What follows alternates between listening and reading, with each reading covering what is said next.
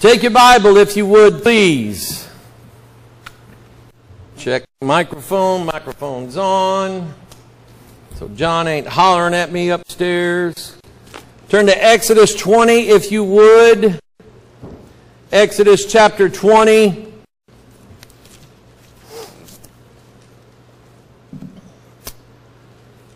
I had mentioned here a while back that I was praying about something to preach in the future, and I was thinking about preaching about the roles of how to be a godly man in this world that we live in. Did someone drop a big chunk of money back there? Is that what? Huh? Oh, John threw it down. Why don't we gather that up before John decides he wants it back? Or Roy sneaks out there. I see a cane come out there, just slide it over. I don't know who did that. But I thought about message series on, and this is, you got to do this every now and then, I believe, on having godly men in your church. Men, all of us men need preached at. Amen. We need our issues preached on. All of us do. I need it. You need it. Those of you men online, you need it. God has, I don't care what the world says. I don't care what the Democrat Party says. I don't care what the liberals say. I don't care what anybody says.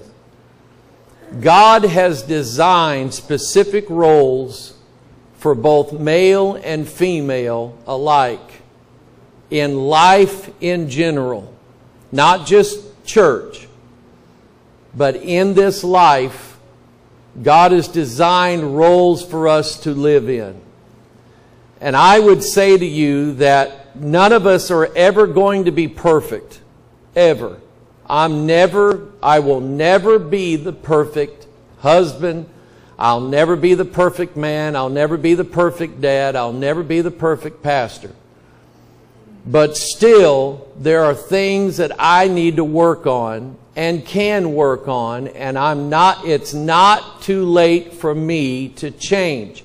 I don't believe you ever get too old to change and submit to God's ways in your life. I don't care if you're 80 years old and you ain't living right. You ain't too old for God to take a rod to you and chasten you and teach you how to live the right way. Okay? Same thing with women. There is the world's version of what a woman is. There is God's version of what a woman is. And those two, I have found, often clash. And a lot of times they clash in the church, where women will try to be worldly women in God's house, and you cannot do that. God will not bless that. He will curse that. He will make your life miserable. You will only feel, ladies, listen to me, you will only feel satisfied living in the role that God has made for you to live in.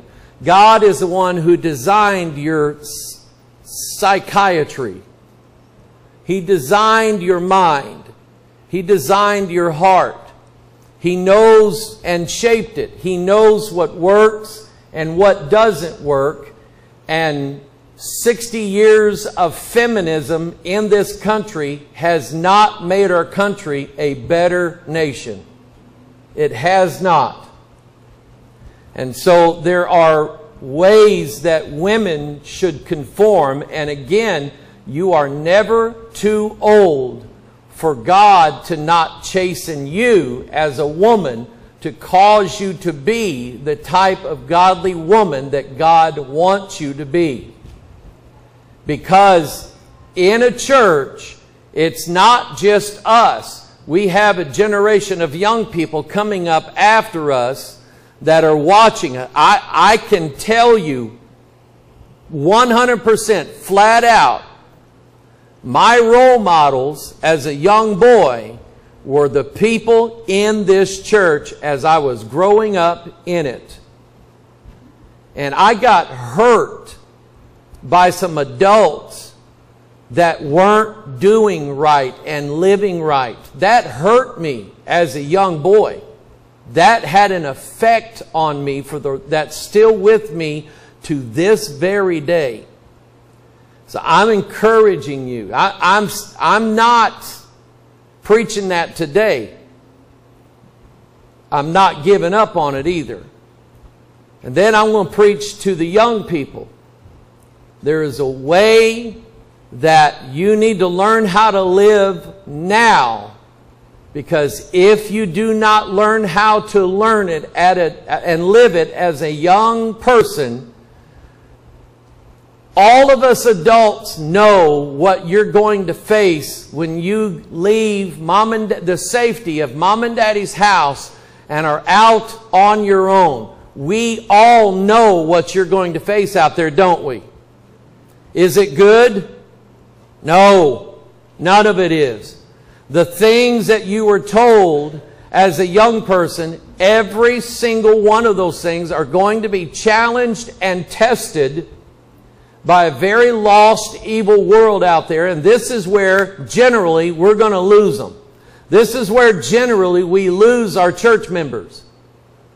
Is when they reach that age and they are not prepared to deal with what they are inevitably going to face. You cannot seclude children from this world and expect them to turn out okay when they're adults. It doesn't work that way. They have to be just as germs and sicknesses coming around need to affect our body so our body learns how to fight them off. That's how our children need to be. God didn't say beat your children and they'll turn out right. God said train a child. That means you confront them in a limited way with the enemy and his lies.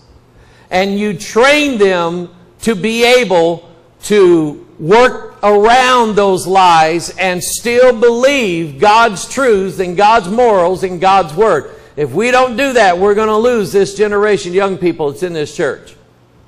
I've seen it happen too many times before. But I believe God's laid a different set of messages on my heart for now. So I'm going to preach them. It's going to be at least 10 of them. So what am I going to preach on? 10 Commandments. Turn to Exodus chapter 20. Exodus chapter 20.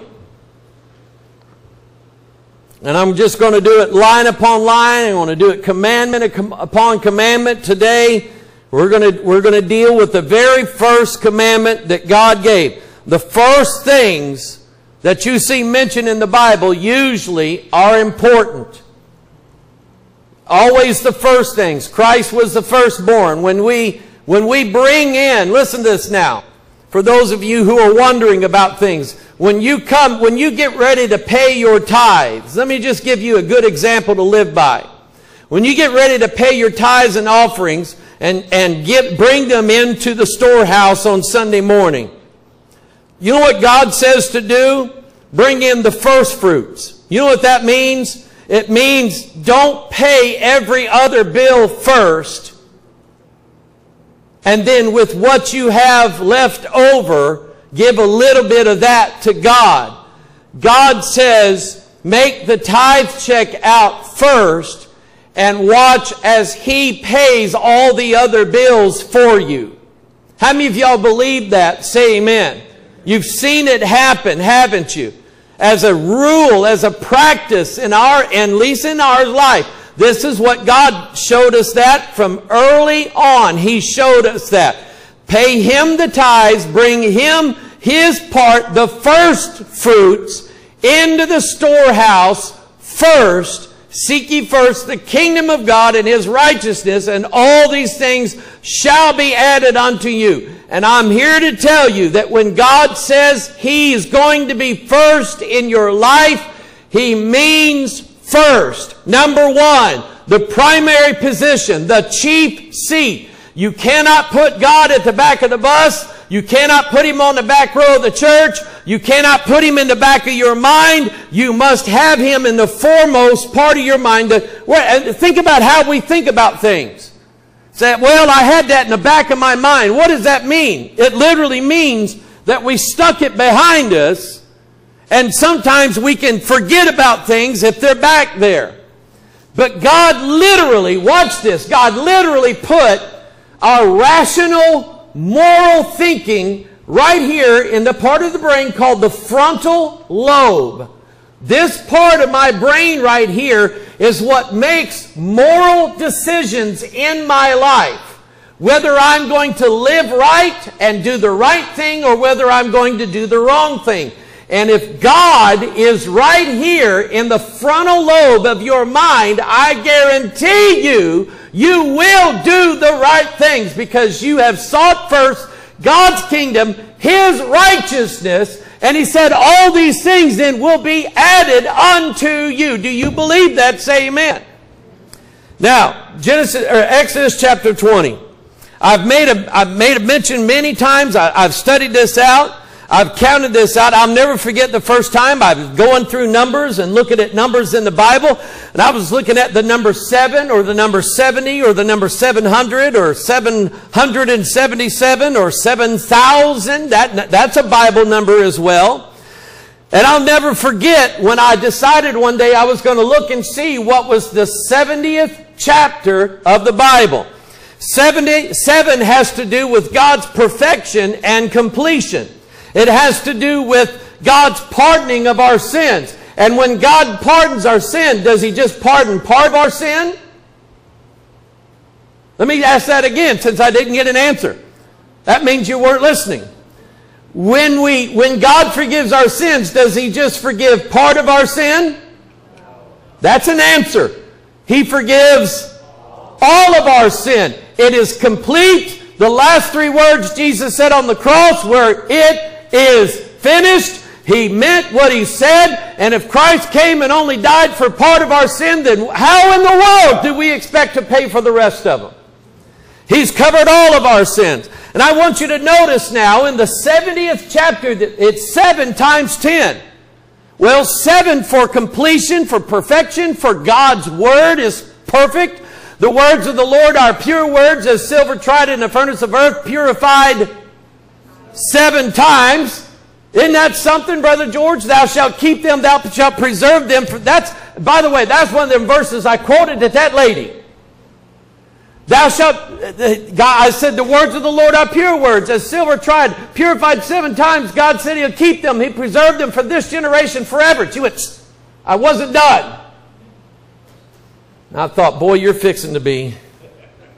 You may not realize it, but you're fixing to be. So here I am looking at, I counted up, Genesis has 50 chapters. You count over 20 more, 50 plus 20 is 70. And that puts you right here at Exodus 20 with the 10 commandments. 7 for perfection, 10 for God's law and His commandments. Now, isn't that something? Now, I want you to count for me the words that are in verse 1 of your King James Bible. If it's an NIV, it won't work. You shouldn't have brought it. How many words in that first verse? 7. Now, God grabbed me by the neck one time. I was looking at that. And God said, now, Mike, count those words. 1, 2, 3, 4, 5, 6, 7. Whoa, that looks pretty good. God's picked all these words saying. There's 7 words there. And then God asked me the question, Mike, do you believe that? And at the time, God was really then dealing with me about this issue of whether or not this Bible was right. I had already made the confession in my office that day, somewhere around November of of 98, I think it was, somewhere around in there. But I remember the day, I remember the thought process. I'd already made the confession that I believed that this Bible was right in everything that it said, but God was just going to help me along the way. And I actually read the words that were in verse 1, and God spake all these words, saying. And then the Holy Ghost asked me, Mike, do you believe now what you're reading, God spake all of those words? And I said, well, yeah, in Hebrew. God said, no, not just in Hebrew. You don't speak Hebrew, Mike. I'm speaking to you in your language. Do you believe that I spoke all of those words in the language that you understand in English? And I said, God, I believe that. I believe that these words came out of the mouth of God. They are not life's suggestions. They are God's commandments, and they are to be lived by. Somebody say amen. The reason why the devil and the ACLU and everybody else hates these words, the reason why Judge Roy down in Alabama got in so much trouble is because people hate the fact that they know that God wrote these words, and they don't want them in a courthouse. They don't want them in a jailhouse. They don't want them in a schoolhouse. And if the truth be known, half the churches don't even want them in the church house anymore. Because people are saying, well, we don't live by the law anymore. We're not under the law anymore. We're under grace. And it's even gotten to the point to where people, good grief, it's noon already. Y'all stand and we'll be dismissed. Sit down, Roy. People don't even, in churches, people don't even want to believe that they have to keep these commandments. They call it extreme grace. They say, I can commit adultery, I can drink all the whiskey I want, I can do all the drugs I want, I can sin all the sin I want, and God will still save me. That's a lie. That is called tempting God, and the Bible says, thou shalt not tempt the Lord thy God. Somebody say amen. So God spake all these words, saying, now notice what he said, I am the Lord thy God, which have brought thee out of the land of Egypt, out of the house of bondage. Commandment number 1, thou shalt have no other gods before me. Let me say that again. Thou shalt have no other gods before me. Father, I pray, Lord, that you bless this message. I know we're running late. So, Lord, help me to do my best to convey this in a short amount of time as possible. Get to the root of it, get to the meat of it, get to the heart of it. And speak to, Father, I know I'm not preaching to a bunch of lost people. I'm preaching to people who say they're saved. I have no reason to believe they're not. But Father, the question that we must ask is, are we guilty of breaking even the first commandment in our daily activities, in our lifestyle, where we put prayer, where we put Bible reading in our daily life? When it comes to making decisions that we have to make, moral decisions that we have to make, do we choose to do the right thing or do we choose to do the wrong thing? And is there in fact things that get in the way of God in our lives? Is there something in anybody's life this morning that gets in the way between them and God? Is it their pride? Is it their ego? Is it their hard heart? Is it television? Is it radio? Is it the internet? Father, what is it that in each one of us comes between us and you? The Lord, show us this morning, we pray in Jesus' name, and all of God's people said. Let me read you about our God for a minute. Let me show you just how great our God really is. Exodus 15:11, who is like unto thee, O Lord, among the gods? Yes, there are other gods. They are the angelic realm. There are good angels. There are evil angels. The question to ask is, who is like unto thee, O Lord? Is there any God, lesser God, that God has created that is as good to you as God has been good to you? Is there another angel, is there another God that has been merciful to you the way God has been merciful to you? Has not God forgiven every one of your stupid sins? Somebody say amen. Has He not been gracious to you? Has He not blessed you? Has He not given you a place to live, food to eat? Has He not given you clothes on your back? Has He not been there in your worst times possible? Has He not helped you on your worst days? Has He not forgiven you of your worst things that you've ever done in your life? Has He not forgiven you? Exodus 18:11, now I know that the Lord is greater than all gods, for in the thing wherein they dealt proudly, He was above them. That is why they call Him the Most High God. Psalm 82:1, God standeth in the congregation of the mighty, and He judgeth among the gods. There is one judge who will judge both gods and men, and that is God. We don't judge God. We don't judge God. God judges us. Angels, Lucifer, cannot judge God. God will judge him. Psalm 86:8, among the gods there is none like unto thee, O Lord. Neither are there any works like unto thy works. Psalm 95:3, for the Lord is great, and a great king above all gods. Psalm 96:4, for the Lord is great, and greatly to be praised. He is to be feared above all gods. Psalm 136:2, oh, give thanks unto the God of gods, for His mercy endureth forever. There is no... I met a man last week who said he was a former Muslim. Let me tell you about Islam. There is no mercy in Islam. There's no forgiveness. There's no sacrificial atonement for the sins of mankind or for those Muslims.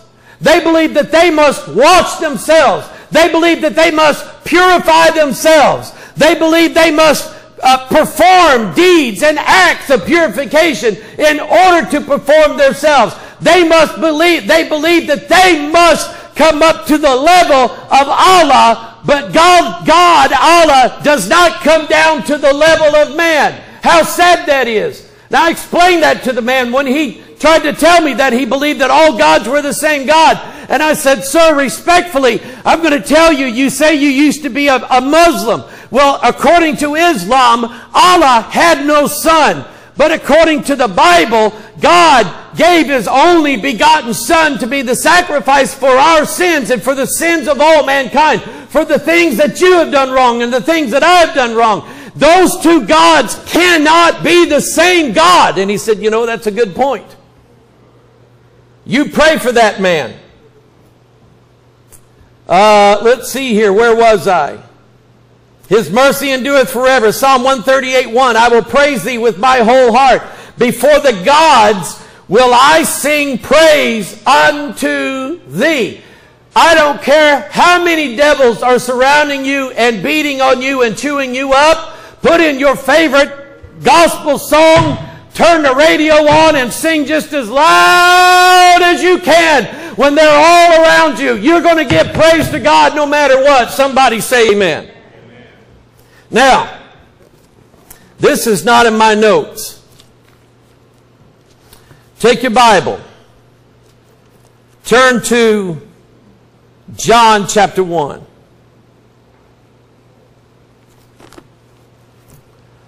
John chapter 1. While you're turning there,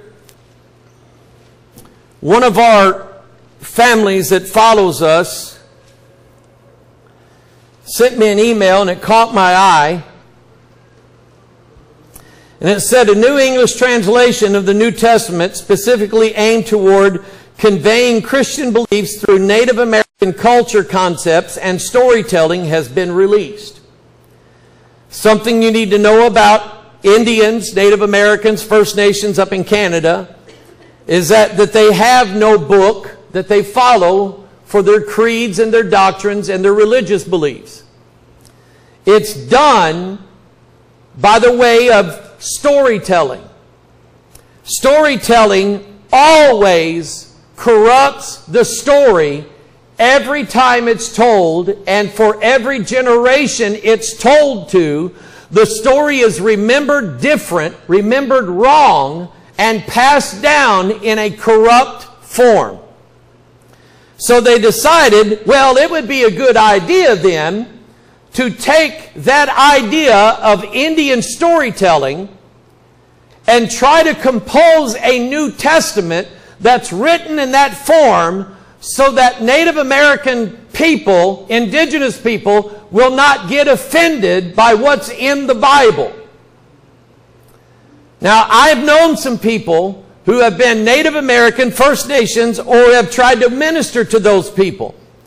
They are very difficult to minister to, and the one reason is they absolutely refuse to give up their Native American or First Nations heritage, which includes their religious beliefs. Let me tell you something. The God that we believe in is not the Great Spirit. He isn't. The Great Spirit of all the Native American traditions is not the single, only God that they serve. Our God is the only God that can be served. How many gods are there? One God. So their Great Spirit is not the same as our God.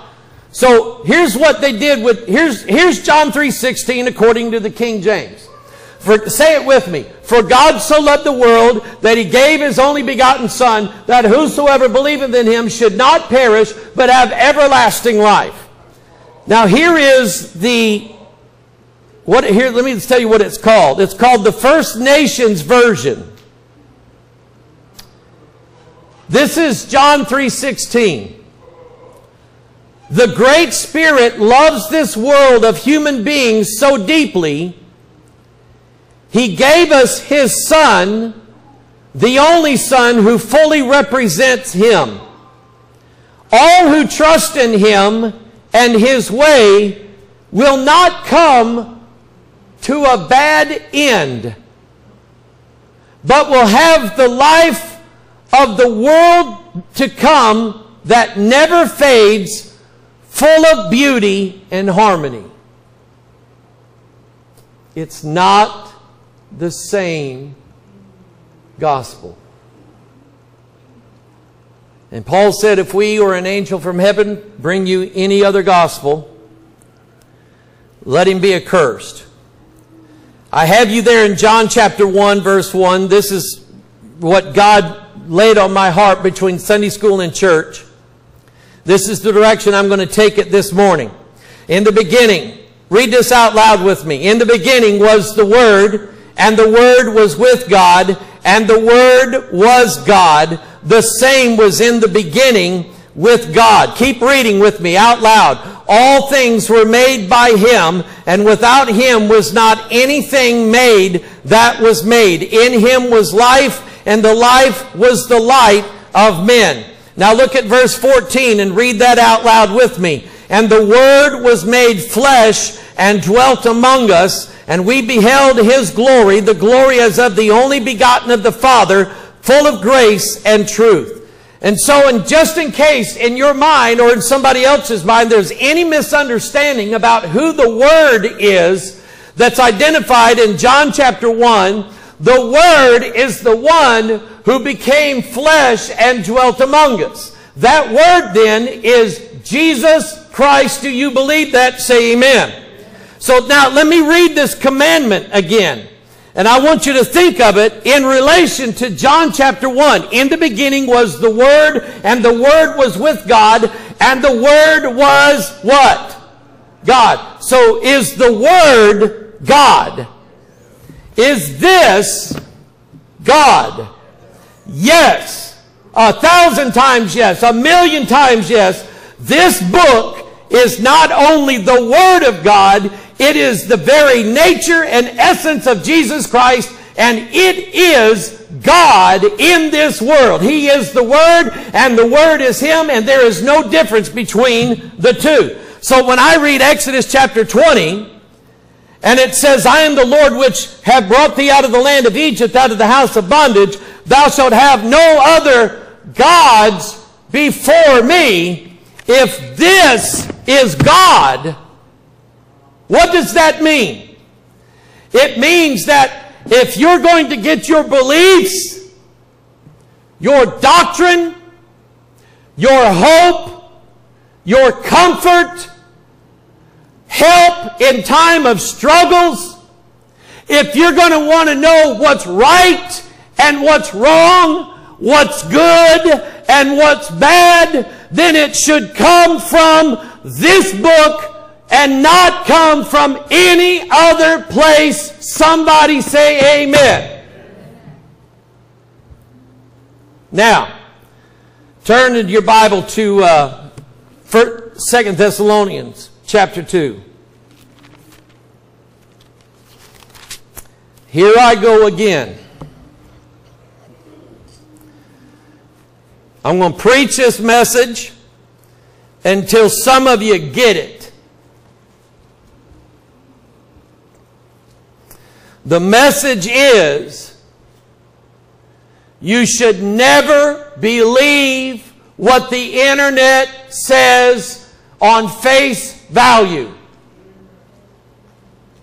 Amen. You should not believe your favorite websites, your favorite blogs, your favorite video Watchman broadcast.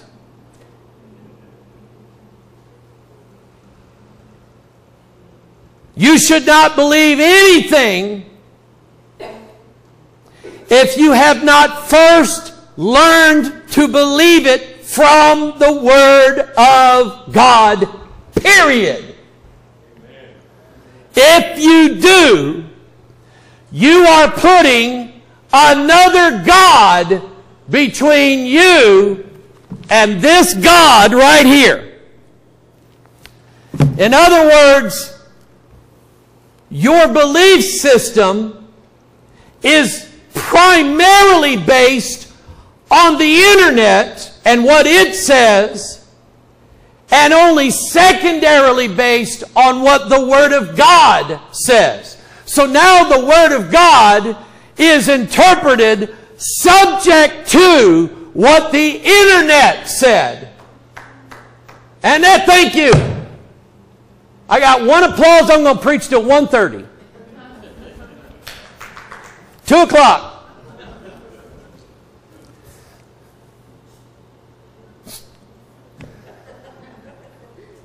That came from my mama and my sister back there going, shh.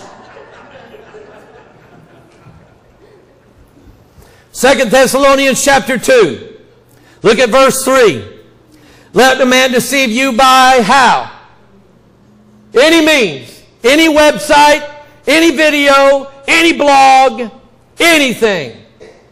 Some of you people, maybe in this church, I don't know, but I know there's a bunch of you out there online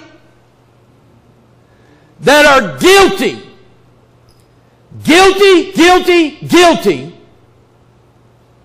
of forming your ideas and your attitudes and your eschatology, your beliefs about the future and what is going to happen.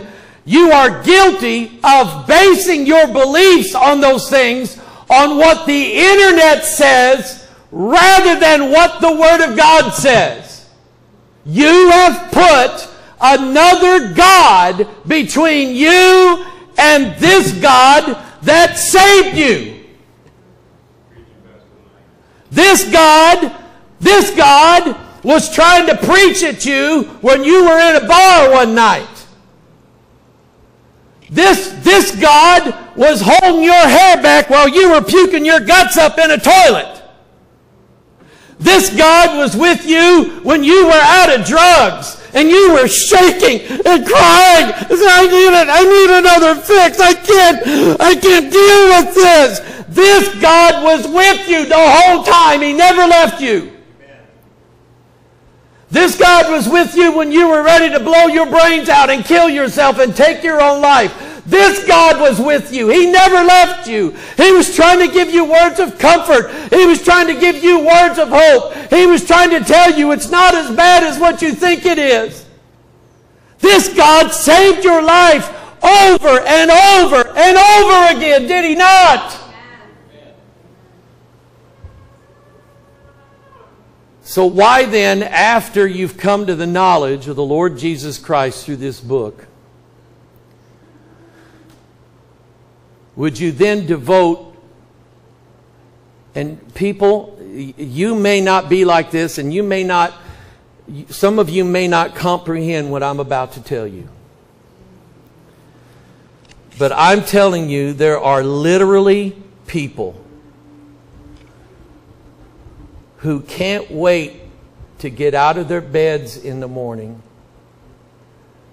while they're still in their pajamas, to turn the computer on, to see what else has come through their emails, what new blog has been written about COVID, or COVID vaccines, or chemtrails, or depopulation programs, or this, or that, and Trump conspiracy theories, and everything. They can't wait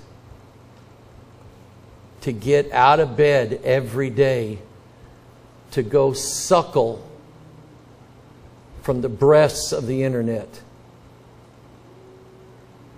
And they're hooked on that. And they stay that way for hours and hours and hours.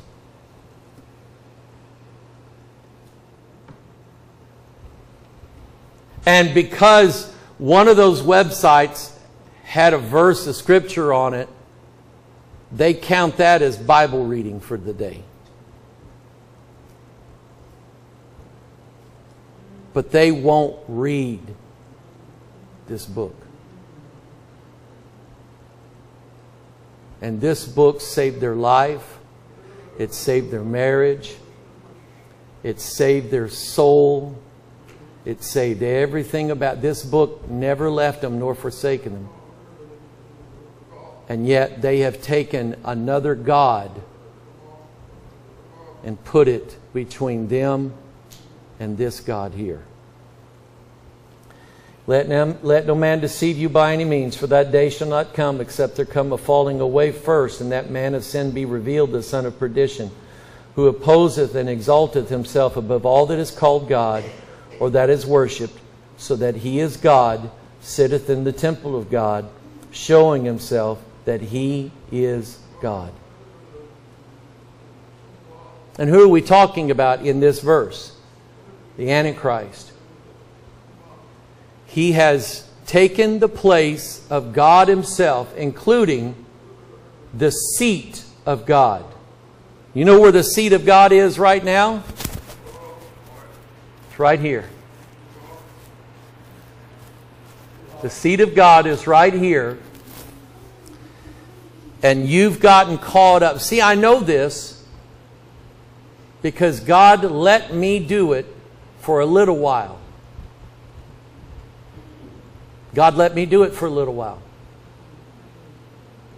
And I know what it's like to catch yourself looking up everything else under the sun, but not turning to the Word of God. I know what that's like. God chastised me. God corrected me. God changed me. God forgave me. And now, I no longer see it as a bore. I don't see it as some drudgery thing that I do that I gotta read the Bible or I can't do anything else. I find myself coming in here wanting to know what else this Bible says, because I don't know it all. And I'm happier that way. I don't know if you've noticed a change in my general attitude, but I've gotten better with the depression and the anxiety. I'm smiling more than I used to be. Part of it is because I'm not reading the junk that I was reading on the internet that was literally scaring me to death. Turn to Ezekiel 28.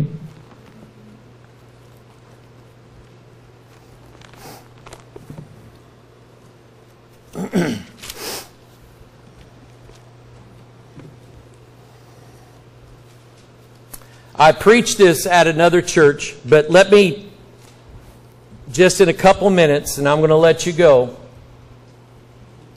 let me share with this church how the internet works, just so you'll understand.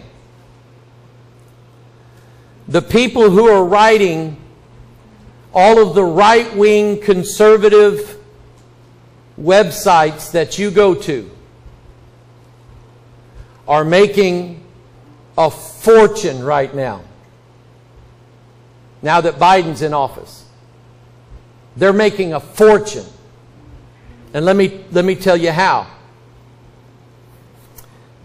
Every time you go to, I used to go to the Drudge Report, but they turned liberal, so I quit going to them. And I was going to another website, I will not name them, but I was going to a web, and it looked like the Drudge Report. But they had all conservative stories on there. So I was going to them. The mere fact that I went to that website, the website owner got paid a bunch of money right then. Because he had ads all over his first page where all the news articles were linked to.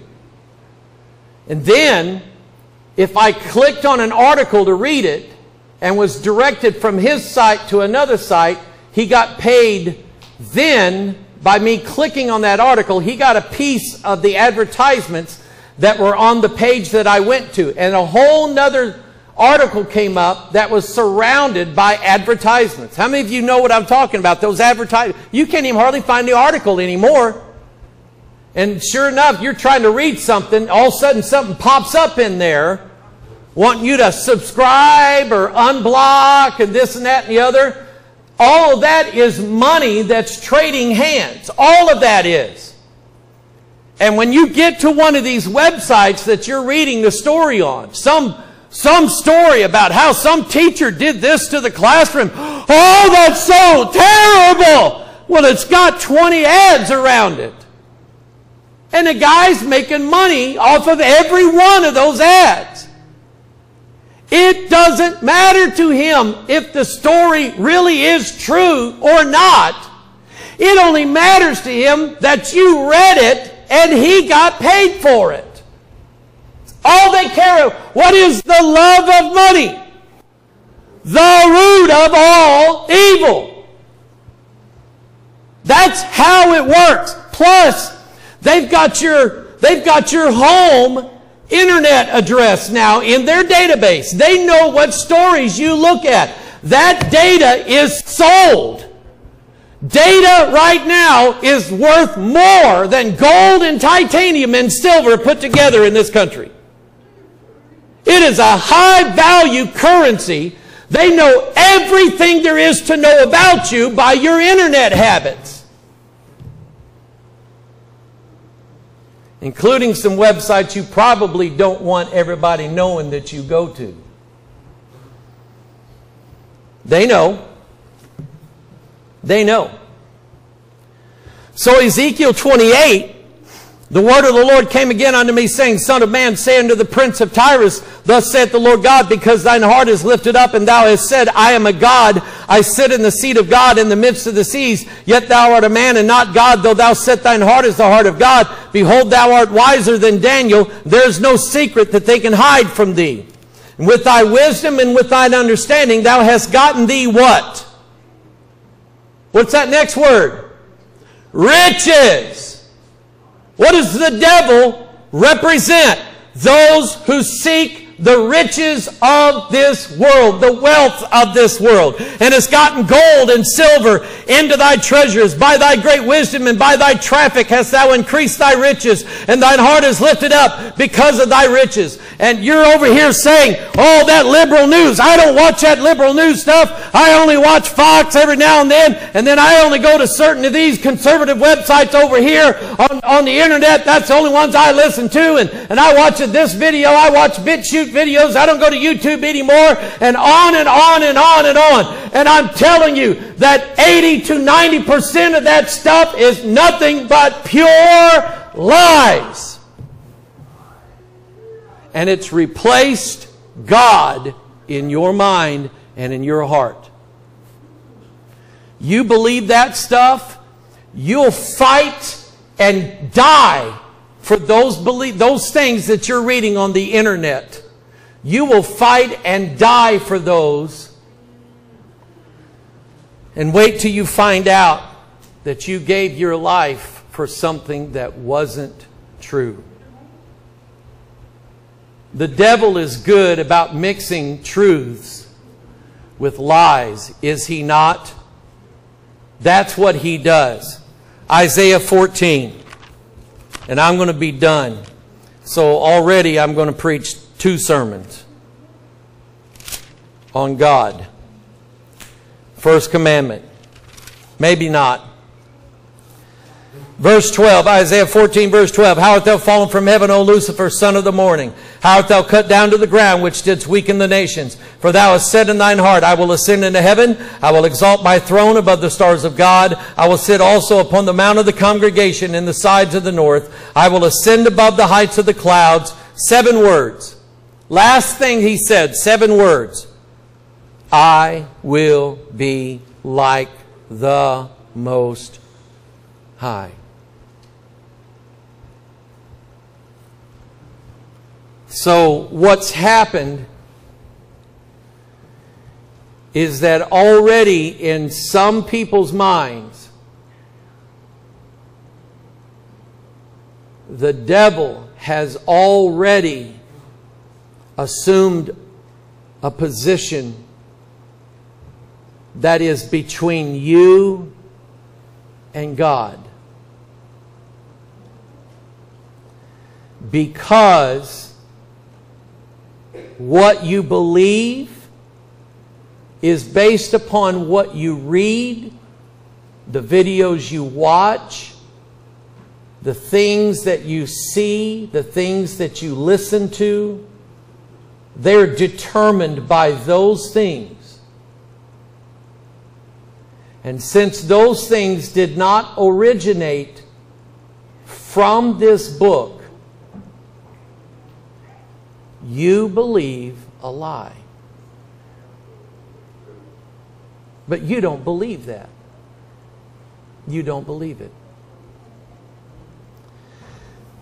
And I tell you, I've tried for years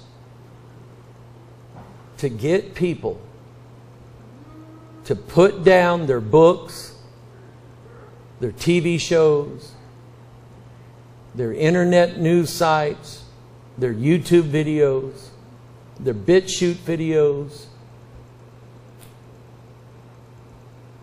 all of the internet gossip that goes around, sold as truth, to get them to put those down, pick up a Bible, and do what I did. Just pick it up somewhere and start reading it. And let God be first in your life, telling you what to believe and what's true. Now I'm going to 3 o'clock. No, I'm not. I'm done.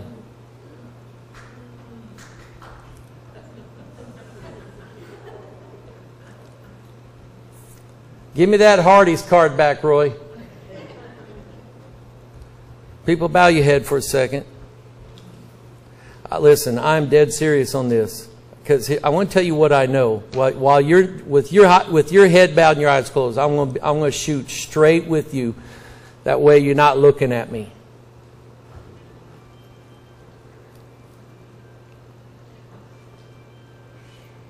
There is coming to this world a strong delusion.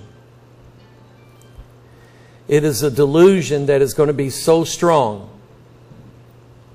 that if it were possible, it would deceive the truly elect. But that's not going to happen. God will not allow the truly elect to be deceived.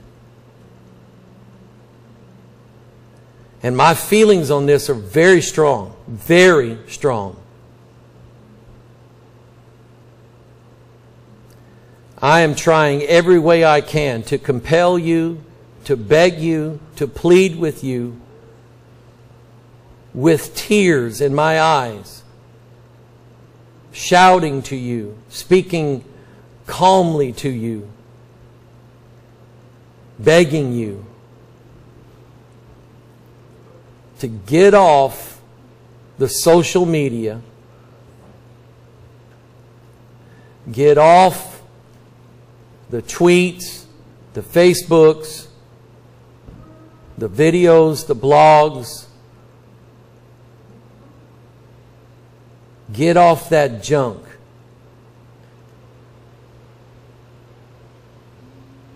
And don't go back to it until you believe that you are sufficiently grounded in the Word of God. But what could very well happen is God just may change all your appetites, and you just might say, you know what? I just don't feel like sucking on that internet junk anymore. I'd rather read my Bible than anything. That's what I'm really hoping God does with you. Because there's a mark coming to those who will be deceived. And it's highly possible that people hearing my voice right now will go stand in line and get that mark. And all because you refused to know the truth of the mark. You refused God's salvation. So because of that, God turned you over to believe a strong delusion, to believe a lie. I don't want that to happen to me. I don't want that to happen to my wife, any of my children, any of their wives or husbands, any of my grandchildren, or anybody in this church, or anybody who follows our ministry. Those who are in Kenya, who hate me because you're following the false prophet Dr. O'War, if you get away from that man for about a month and just read your Bible, God will show you what kind of big liar he is. And I guarantee you, you wouldn't want to go back to him ever again. So put God's Word, which is God, first, because God, He already said, "Thou shalt not have any other gods before me." He wasn't asking. He was commanding. And if you're going to be His child, when He commands, you're going to obey. Father, I come before you today in the name of Jesus, the King of Kings, the Lord of Lords, the Word of God, the Word that was made flesh, the Word infallible. And I'm begging you, Father, make converts today. Convert people today from thinking that their theology and their beliefs about end time events are all to be found somewhere on the internet. like I did. And you corrected me. Help them, dear God, to be converted over to putting you first and your word first, so that they are full of the knowledge of the Word of God, and they're going to keep your commandments, and they're never going to let them go, and they're always going to be the basis of their truth filter. And when they see something on the internet or hear somebody say something, they're going to automatically know it's a lie, because your word was in their heart and they knew it. Just like that woman that came to me last weekend.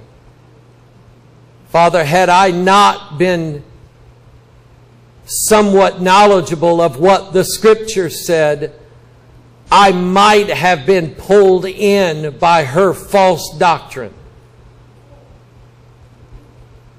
But God forbid that I should glory save in the cross of our Lord Jesus Christ. Father, make some converts today. Convert them over from suckling on the vine of the internet, the vine of the news, and the vine of neighbors' philosophies and family members' rumors.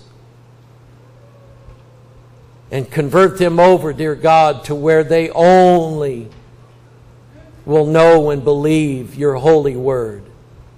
Let them put God first in the form of your word in their life. And let it be that way forever. We ask your blessings in Jesus' name. And all of God's people said, amen. Would you stand to your feet, please?